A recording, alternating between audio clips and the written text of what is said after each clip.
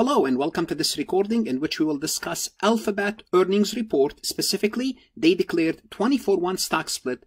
But in addition to the stock split, I want to show you how companies report their earnings. Just use some accounting terminology that we use in our classes and on the CPA exam to see how this information is really used in the real world. So let's take a look at the earnings of Google.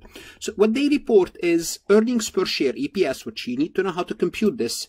The market was expecting $27.40 per share, earnings per share. Google came at $30.69, so they beat on earnings.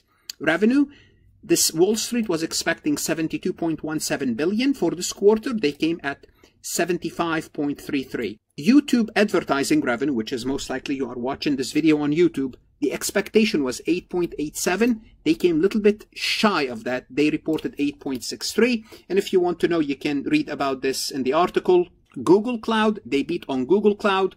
And traffic acquisition, the expectation was 12.84, 13.43. So the first thing I want to show you is how they are reporting different segment of the business. Why this is important? Because the investors wants to know, how's YouTube doing? Because YouTube is part of Google. How's their cloud business doing? Those are major component of the business. So that's why they segmented this information. Also, let's talk about the stock split because that's important too, because this is what I want to talk about mostly. Again, Google did a stock split now, 20-for-1 stock split. It means if you have one share, at some point you're going to wake up and have 20 shares. Well, what does that mean? Are you better off as an investor with Google? In the immediate time, not really, because what's going to happen is if Apple is trading at 3,000, which is 3,000 at $5, let's assume it's trading at 3,000, what's going to happen? The price will be split in 20, so it will be trading at 150. You'll have more shares, 19 additional shares for every share you have, but the stock price will be split.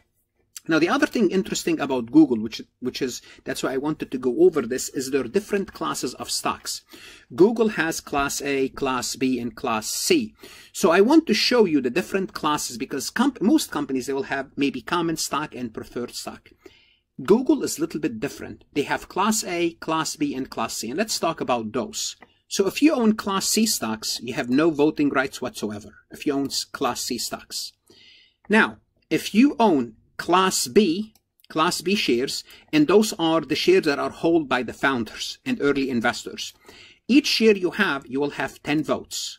So notice, truly, who owns the company? People with Class B. People with Class B. And Class A, you have 1 vote per stock. So obviously, Class B are in control of the company.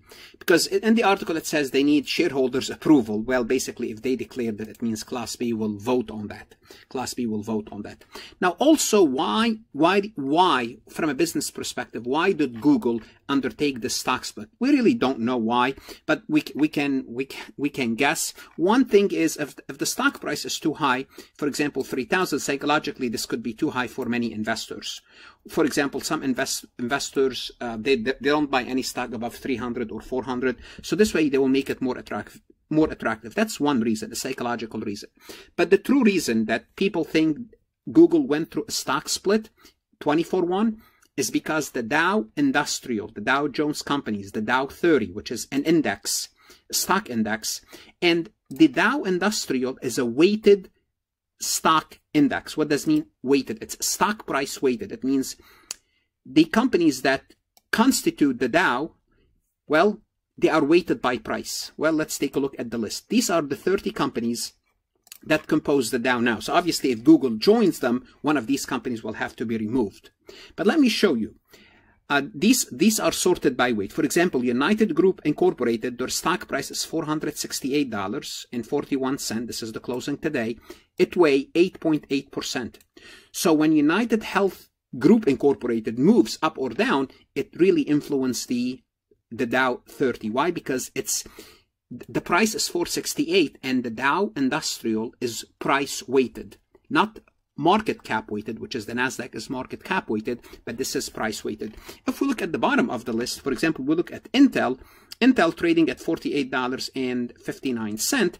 Intel represent less than 1% of the Dow. In other words, when Intel moves, the Dow is not affected that much. If we look at other prices, let's see if we can find Apple. Apple is $174.58. It represents 3.27 of the Dow. Okay, now Apple represents almost 15 to 20% of the NASDAQ, but from the Dow it only represents a small part because it's price sensitive. Therefore, the Dow cannot add Google if Google is trading at $3,000. If Google is trading at $3,000, it will influence everything.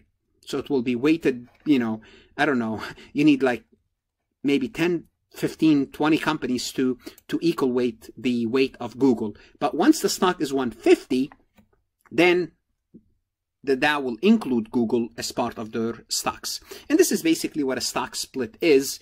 There's no journal entry. Once again, they will increase the number of shares outstanding, and there's a memo for it, but this is basically how it works. At the end of this recording, I would like to remind you, if you are an accounting student or a CPA candidate, to take a look at my website, farhatlectures.com. I can help you understand the material better, prepare for the CPA exam. You should, you know, invest in yourself, invest in your career. Good luck, study hard, and of course, stay safe.